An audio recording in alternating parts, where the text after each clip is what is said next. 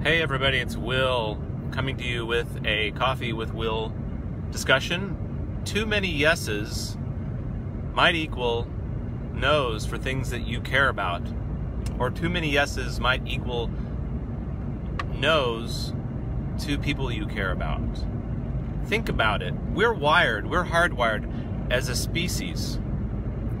We are hardwired to be connected to our tribe, but we're hardwired right now for a time when our tribe might be as many as 10, 15, 20, or 30 people, right? Not thousands. Now with the technology of social media, and this is one of the reasons why it's so successful, is that we have unlimited connections. We have the ability to say yes to multitudes of people, but the problem is our biology can't support that, and our flesh supports saying yes. We're programmed to say yes to all those friend requests, to all those communications, to all of those little blips on the screen. We're programmed as a species because it's harder to say no to somebody that might be a member of our tribe.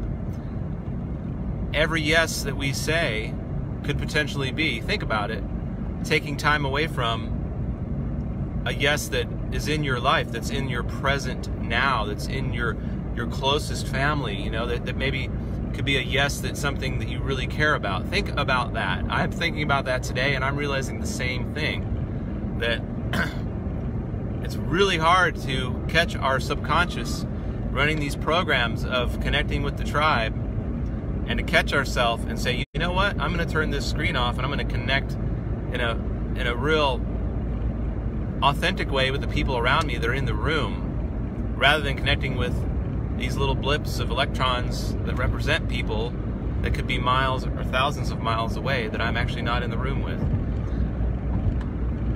Does that make sense? I'm thinking about that today. I'm thinking about how can I reprogram this, I don't want to say addiction, but how can I reprogram the way that we're wired to want to say yes? As a musician, as an artist, that part of my career is to build a giant tribe and to say yes to everybody, because that's necessary for my success. I think many musicians find out that they can't support that, and it's very difficult to support, especially if they don't have a manager or a record label. And so maybe there's another way to do this, where I don't have to say yes to everything to be successful. Maybe small is the new big. Maybe if I have a small audience, and that audience values that closer connection, they'll pay more for that ticket price. And I don't have to have 1 million followers, but I can have 100 followers. And that's more supportable and more sustainable. Just some thoughts to share.